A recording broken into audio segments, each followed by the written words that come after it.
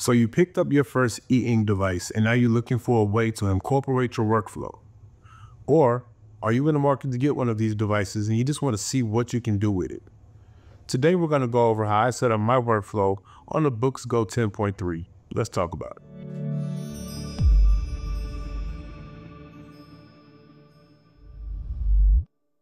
Welcome everybody back to the channel. This is Aaron Reed with 2530 Media. And today we're going to talk about workflow. Setting up your workflow on your e-ink device. Now, all of these e-ink devices, they're not made the same. You have certain features on like a Supernote, Nomad, or Manta that you don't have on the 10.3, that you won't have on, let's say, a Kindle Scribe, or some of the other e-ink tablets that are out there on the market. Now, they have their strengths and weaknesses. All of these platforms do. So it just depends on which platform you're working with and what you actually find that can help you with your daily workflow. I primarily use the 10.3 with my daily workflow. So today we're going to go over what that process looks like for me. I'll show you guys the framework of what I use to gather all of my information in one spot that makes it easily accessible. With just one click, I can jump back and forth between notebooks, PDFs, even web pages if I need to. Now, we're going to be primarily working in the Notes app that's native to the 10.3. We're going to be using a combination of headers and links to be able to set up a filing system within my notebooks that will allow me to focus on that one task that I'm doing. It gives me the option to effectively complete those tasks. Now, this method that I'm going to show you is something that you can use for any application. I use this method for things like brainstorming my creative ideas for my YouTube video. I also use this format when writing out scripts for my short films. I use this format as well with my daily journaling. I have morning thoughts that I do, and I also have a daily journal that I do. I use this format to be able to file all of those things in one quick, easy access page. Now, the Boox Go 10.3 doesn't have a outline template. The Boox Go 10.3 also doesn't have like a table of contents template. So what I'm about to show you is how I set up what I like to call a landing page or a table of content for your notes to be able to quickly jump back and forth between notes. Like I said, notes, PDFs, you can even add web pages to those things. You can link your reading material to it. There are plenty of other applications that you can use this format that I found is a good way for me to be able to go back and forth with my information. So let's get into it. So I always start my navigation from the home screen. And from the home screen, we're going to use the native Notes app to the 10.3. Once I'm in the native Notes app for the 10.3, I'm going to go to my folders view, and now I'm going to create a new folder first. We're going to name our new folder Sci-Fi Horror Script for example purposes.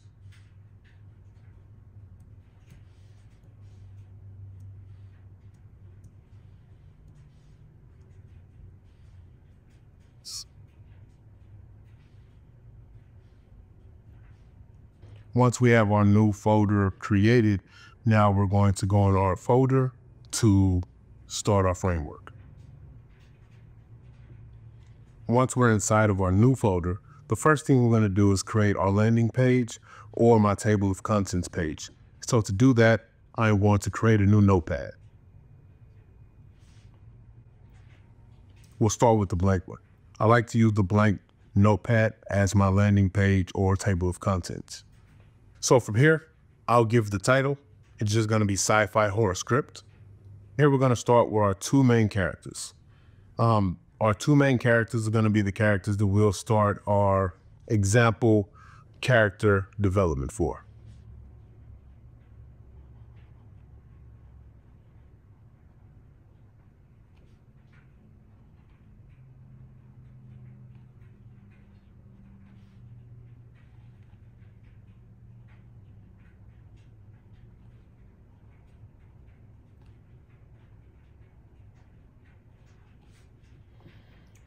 Now, before I navigate off of this page, I'm going to name this notebook.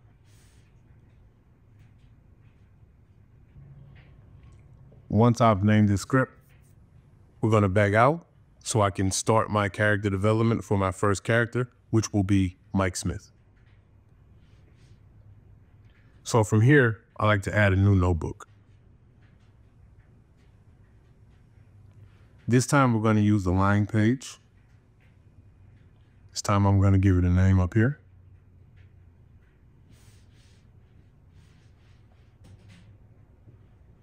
Now I'm going to create. Now I have my first notebook for my character development for my new character. It's going to be Mike Smith. This is where I'll be able to put any information about this character and pertains to character development, what type of clothes that this character will wear, how this character will interact within the storyline. I'll be able to put all of that information here.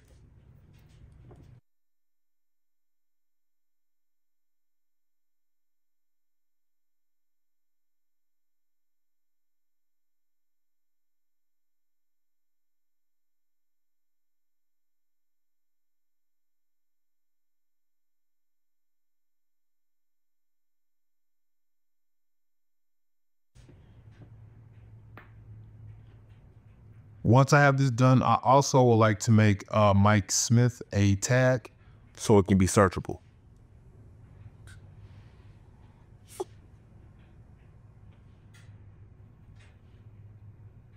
I'll leave the tag as Mike Smith.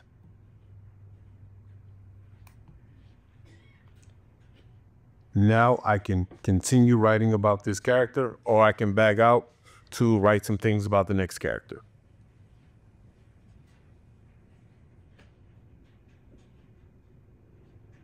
Now, once I get back to my landing page or page of content, I can go ahead and start linking the notebook to the appropriate character. That way I can easily navigate back to my landing page.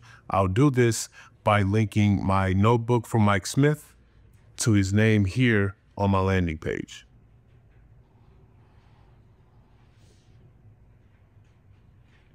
After I use my smart lasso to highlight his name, I'm going to go to link.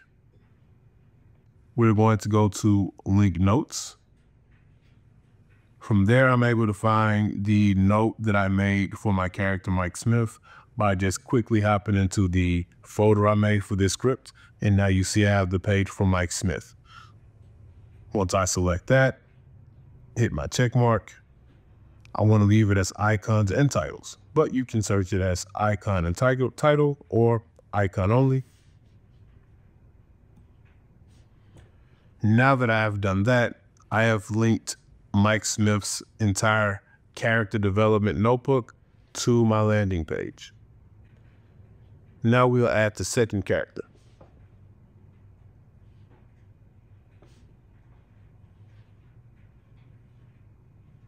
We'll do line page again.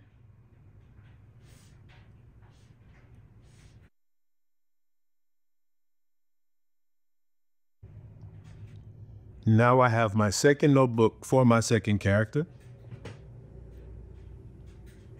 I'll do the same thing I did with the last one.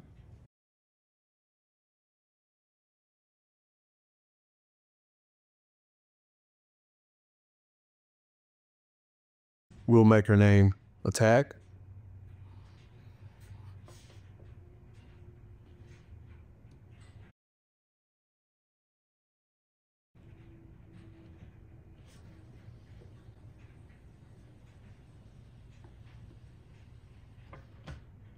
So now all the information that will pertain to Sarah Oliver will be here in this notebook. So now we'll just back out. Go back to my landing page one last time.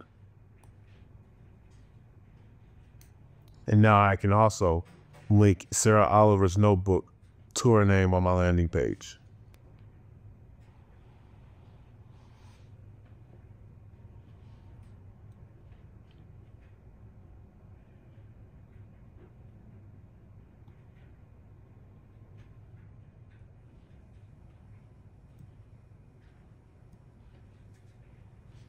So now I'm back in my landing page.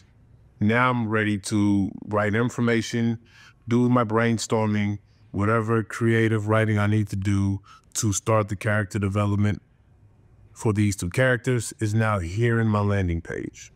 So what I can do is I can jump between page to page very easily now is by selecting whatever link that I need quickly under these two names. So we'll start with Mike Smith.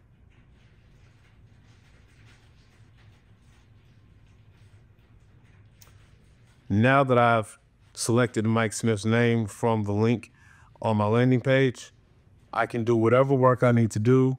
I can add whatever I need to add, whatever that is. I'm just drawing shapes here for an example purpose. And once I'm through adding anything here, let's say I need to reference Sarah Oliver's page to see how I want them to interact. I can simply now hit my back arrow here.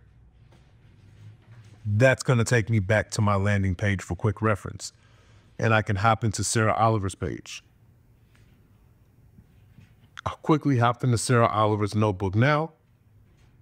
Now I can write down whatever information I need to write down here. I can add as many pages as I need to. I can change my template if I need to. If I want to add a different type of template, I can add that. And I can always go to my back arrow here, which will take me back to my landing page or table of contents, whatever way you want to name it. I can add as many names as I want to this and add as many links to notebooks to be able to give me that ability to jump back and forth. While I'm in this mode as well, if you've noticed, my arrows have changed to back and forward. So if I want to quickly go back to the page I just left from, I click that arrow and it takes me back to the Sarah Oliver page. And I can reference whatever it is that I need in this notebook.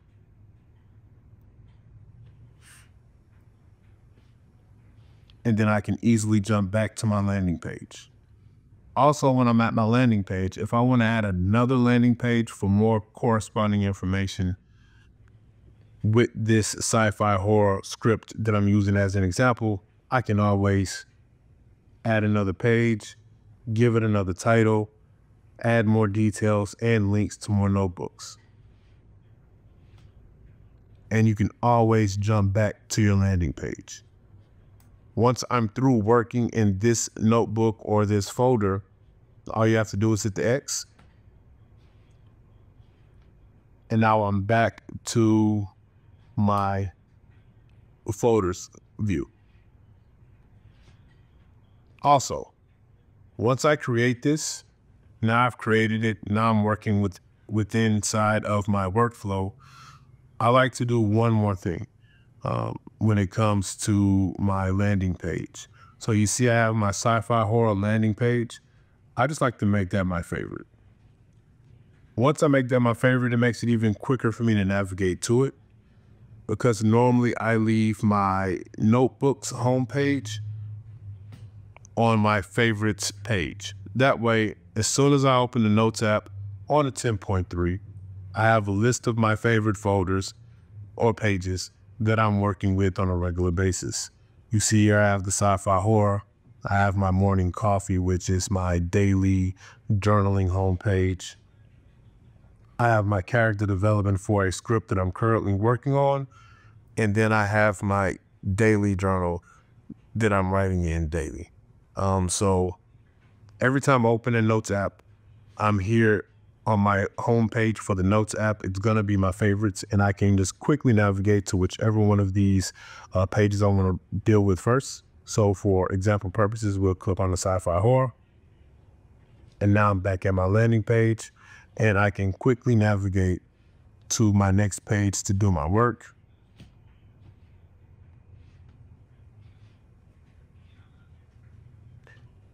So this is how I set up my workflow in the 10.3 to organize my files and my work using a landing page or like a table of contents. Since the 10.3 doesn't have a true outline mode and it doesn't have the quick list reference that the Supernote products have.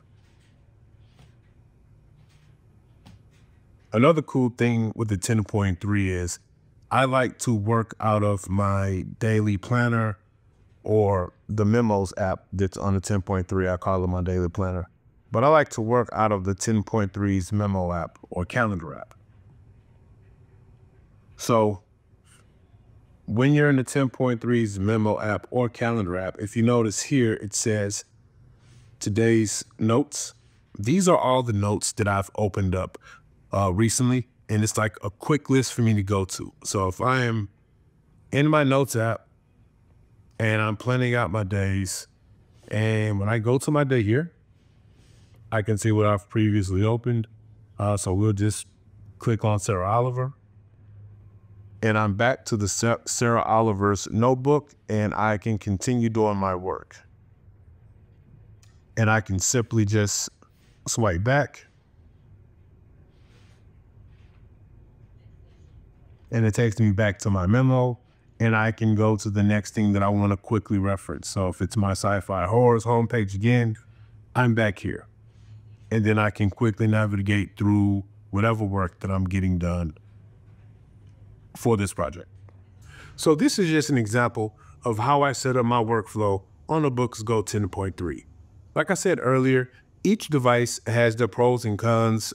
Each device has certain features that will allow you to do this that others don't. So really it's just about finding a platform that you're most comfortable with and figuring out how to set up that workflow with that platform that you have. So I would like to hear in the comments maybe what platform you guys are using. If you're using the Supernote or the Boox or maybe PenStar or any of the other devices. And if so, let me know how that looks with you setting up your workflow. If you have a Go 10.3, let me know what you're doing to set up your workflow. Because like I said, I'm not sure if this is the best way or the most efficient way to do it. This is just what works good for me. So I would love to hear in the comments what you guys are running and what you guys are using to set up your workflow. Like always, thanks for checking out the channel. Hit that like button.